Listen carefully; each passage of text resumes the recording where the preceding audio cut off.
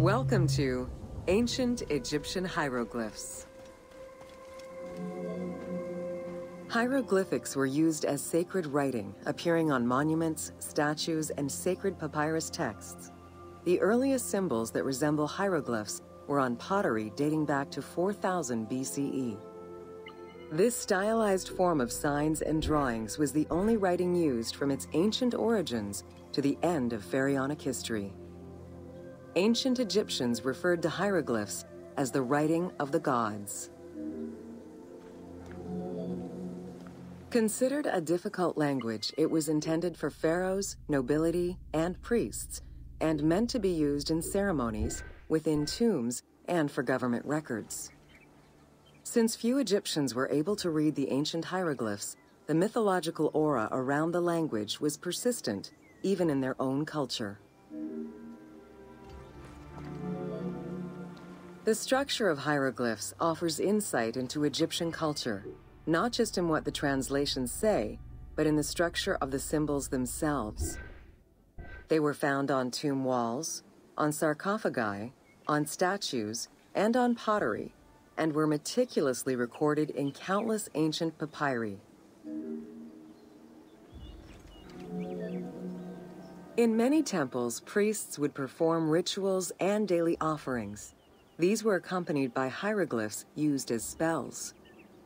In tomb paintings, the hieroglyphs are represented with formulas to recite. These spoken words were meant to be spells which would allow the deceased to benefit from the offerings for all eternity. Spells and offerings were also written for the living, to enhance medicines and cure illnesses. The most famous of ancient Egyptian documents is the Book of the Dead. Written in hieroglyphs and hieratic texts, it depicts important spells and rituals. These spells were intended to ensure a smooth transition from life to death and allow the deceased to safely navigate the perils of the afterlife.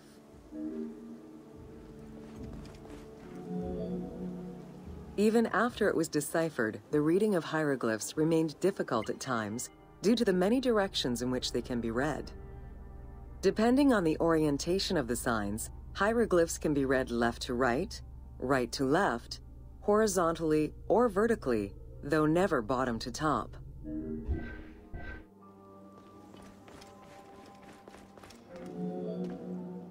A clue on which way to read is to first notice which direction the figurative signs are facing.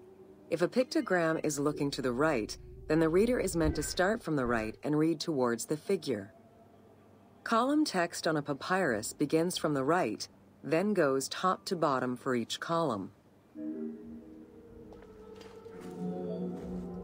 Text written on tomb walls resembles the structure of a page from a comic book.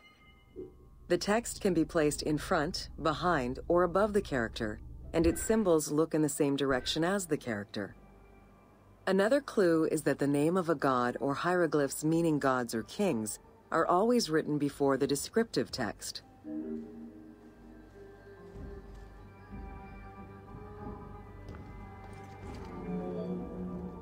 Compared to alphabetical languages, Egyptian hieroglyphs have more symbols. Confronted with the absence of vowels, the Egyptians invented a category of signs. When placed at the end of words, these signs help inform its meaning.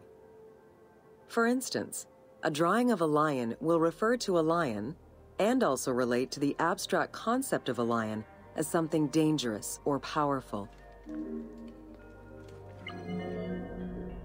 Middle Egyptian hieroglyphs contained a little more than 700 signs. By the end of the Greco-Roman period, there were 10,000 signs. Egyptologist Sir Alan Gardner created a list classifying common hieroglyphic signs and their variants. Ancient Egyptian languages have many similarities with Asian and African languages. They have evolved in similar ways to the various forms of written Egyptian. These languages belong to the Hamito-Semitic group. There were 5 clear evolutions in the Egyptian language, each with their own distinctive structure. These languages are known as Old Egyptian, Middle Egyptian, Late Egyptian, Demotic, and Coptic. Coptic is the only living language that allows linguists to define the vowel structure and to distinguish different dialects.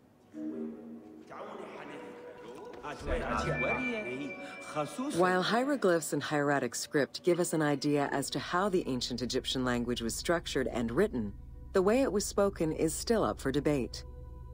The team opted for English as the spoken language, with the characters using ancient Egyptian and Greek words and accents.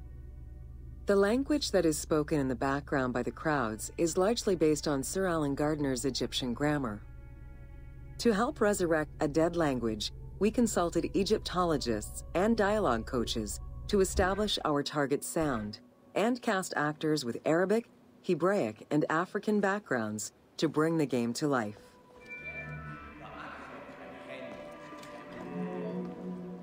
After Alexander the Great's arrival in Egypt and the establishment of his reign, Greek became the language used by the governing bodies. The inability to read hieroglyphs caused resentment among the Greek population. It's from this tension that the Rosetta Stone was created. The spread of Christianity ended After Alexander the Great's arrival in Egypt and the establishment of his reign, Greek became the language used by the governing bodies. The inability to read hieroglyphs caused resentment among the Greek population. It's from this tension that the Rosetta Stone was created.